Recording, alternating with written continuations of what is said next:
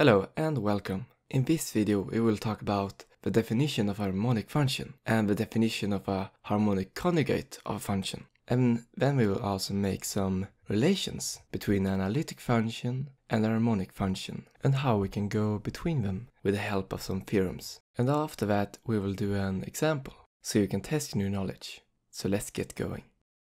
The first definition states that a real value function, which simply is a function which have real numbers as output, is harmonic if the following is true.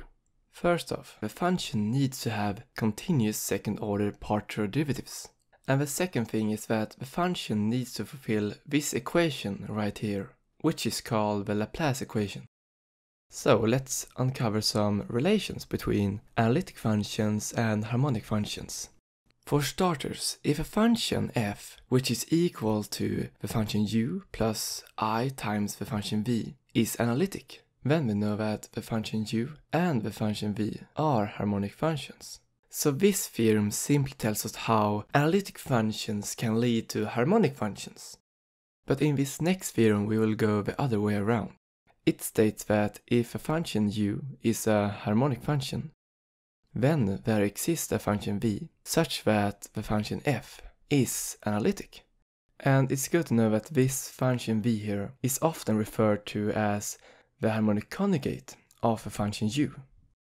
And the strict definition for the harmonic conjugate is that the harmonic conjugate to a function u is a function v such that the function f is differentiable.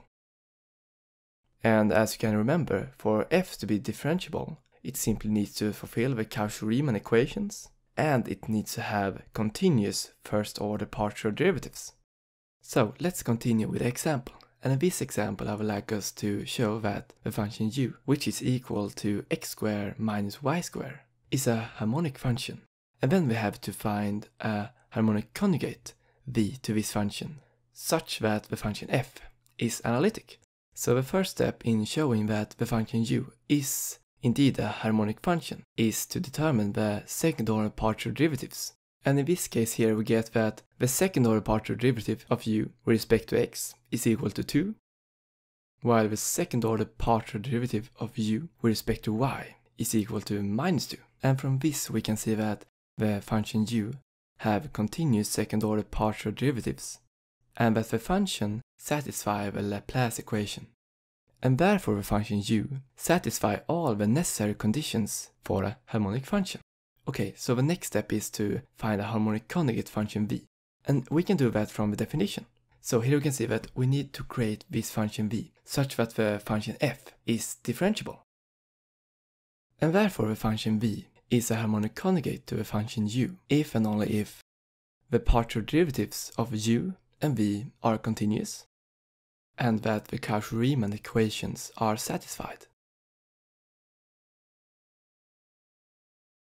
And from these equations we get that the partial derivative of v with respect to y should be equal to the partial derivative of u with respect to x. And now we can use that we know how the function u looks like. So the partial derivative of u with respect to x is simply 2x.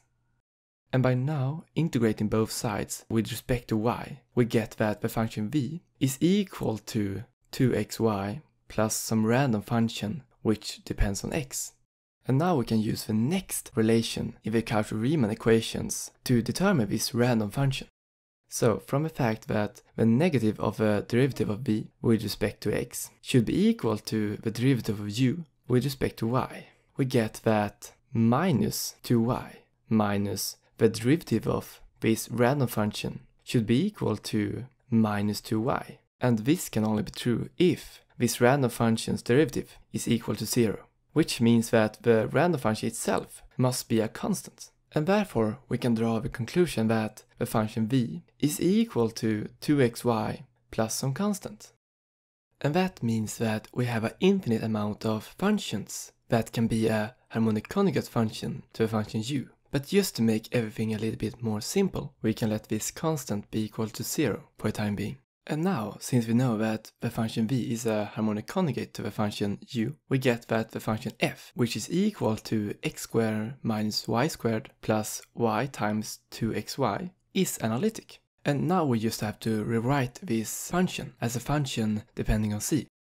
And we can do that in two different ways. First off, if you are lucky, you can recognize that this function here is actually only the square of x plus I times y, which is simply the square of c.